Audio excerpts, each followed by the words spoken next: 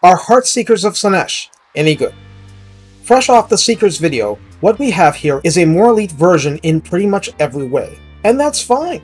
Let's take a look and see if you should seek something other than Seekers, if it's available. Recruited for 1400 favor and 350 upkeep. This gets you 60 entities with 6,180 health between them. Armor 15, 20 physical resistance, leadership 70, speed 100, and charge speed 120. Melee attack starting at 46, and is both magical attack and poison.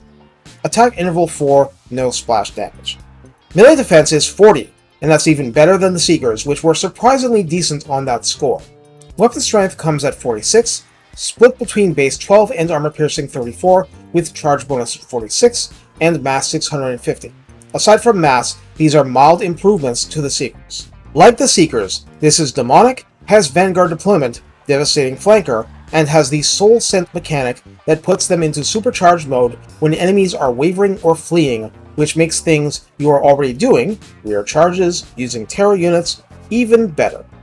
I'm going to briefly show the red line skills because I just went over it in the Seekers video, and the idea is simple. You get buffs, buffs are good. The rich get richer, the devastating flanking becomes even more devastating.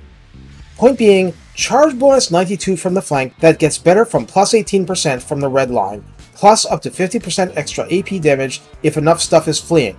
These will be absolutely insane at cleaning up the battlefield, even more than your normal stuff. They're still thinly armored, but their ability to help you snowball is simply that much greater than regular Seekers. So why not indulge? Isn't that what Slaanesh is all about? Take care, and have fun aiming for the enemy's heart in a very non-romantic fashion.